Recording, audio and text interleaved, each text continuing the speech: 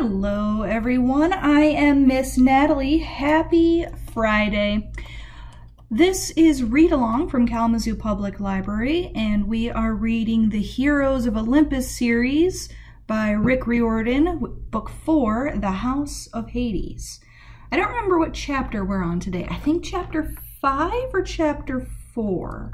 I can't really recall. Hold on, I got a little problem here. My new kitten is crawling all over my desk. Set him down. There we go. You'll see pictures of him on the next slide. But real quick, let's recap. When we left Hazel, she had found out from Hecate, the goddess of magic, that she has magic and she needs to learn how to control the mist. And it sounds like there's some sort of prophecy or something that has determined that both Nico and Hazel will enter the House of Hades, but only one of them will leave alive, which sounds pretty awful. So let's get to the next chapter and find out what happens. But first, pictures of my kitten, Mr. Business. So my niece is moving in very soon. She's 14 years old and also named after me. Her name is Natalie. And she said she wanted her own kitten because I have 6. 6 is my cat. And so when I had an opportunity from a coworker to adopt a kitten that he was fostering, I did. And now Mr. Business is here. He is extremely busy. He is appropriately named because all he wants to do is get into things or cuddle or play with me, as you can see there.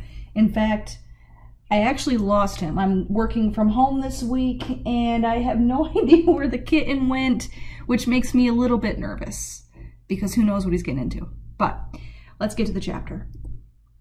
Here is my contact information. If you want to get a hold of me, say hello, you know, just do whatever. Tell me about how you found the videos. It's always fun to hear from you guys. Chapter 5, Annabeth. 9 days. As she fell, Annabeth thought about Hesiod, the old Greek poet who had speculated it would take 9 days to fall from Earth to Tartarus. She hoped Hesiod was wrong. She'd lost track of how long she and Percy had been falling. Hours? A day? It felt like an eternity. They'd been holding hands ever since they dropped into the chasm. Now Percy pulled her close, hugging her tight as they tumbled through absolute darkness. Wind whistled in Annabeth's ears. The air grew hotter and damper, as if they were plummeting into the throat of a massive dragon. Her recently broken ankle throbbed, though she couldn't tell if it was still wrapped in spider webs. That cursed monster Arachne. Despite having been trapped in her own webbing, smashed by a car, and plunged into Tartarus, the spider lady had gotten her revenge. Somehow her silk had entangled Annabeth's leg and dragged her over the side of the pit, with Percy in tow. Annabeth couldn't imagine that Arachne was still alive, somewhere below them in the darkness. She didn't want to meet that monster again when they reached the bottom. On the bright side, assuming there was a bottom, Annabeth and Percy would probably be flattened on impact, so giant spiders were the least of their worries. She wrapped her arms around Percy and tried not to sob. She'd never expected her life to be easy. Most demigods died young at the hands of terrible monsters. That was the way it had been since ancient times.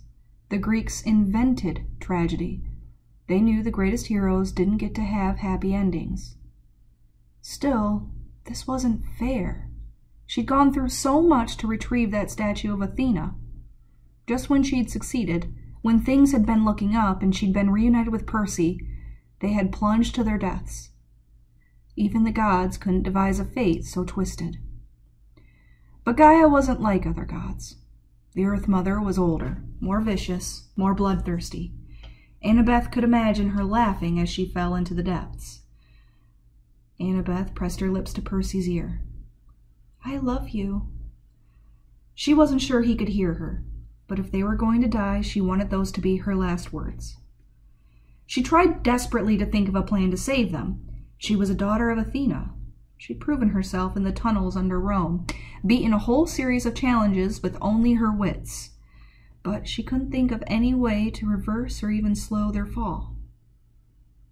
Neither of them had the power to fly, not like Jason, who could control the wind, or Frank, who could turn into a winged animal. If they reached the bottom at terminal velocity, well, she knew enough science to know it would be terminal. She was seriously wondering whether they could fashion a parachute out of their shirts. That's how desperate she was, when something about their surroundings changed. The darkness took on a gray-red tinge.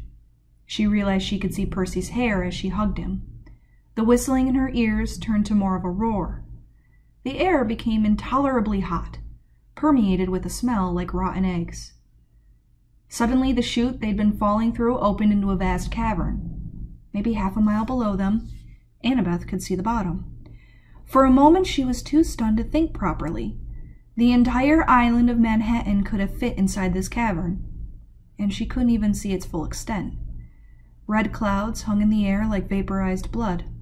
The landscape, at least of what she could see of it, was rocky black plains, punctuated by jagged mountains and fiery chasms. To Annabeth's left, the ground dropped off in a series of cliffs, like colossal steps leading deeper into the abyss. The stench of sulfur made it hard to concentrate, but she focused on the ground directly below them and saw a ribbon of glittering black liquid. A river.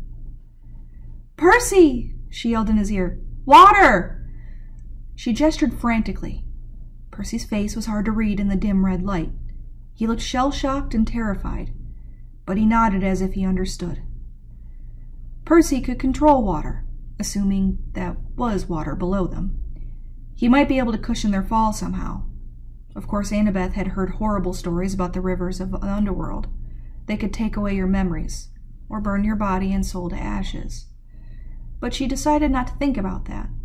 This was their only chance. The river hurtled toward them. At the last second, Percy yelled defiantly.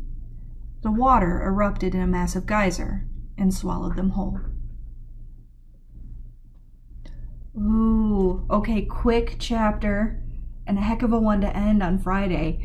Also, heads up, I forgot to mention this before, because the library is closed on Monday the 5th, we don't have a chapter on Monday, so we're not going to see each other again until Tuesday. Yeah, sorry about that, guys. Everyone have a great day, and we will see each other again on Tuesday.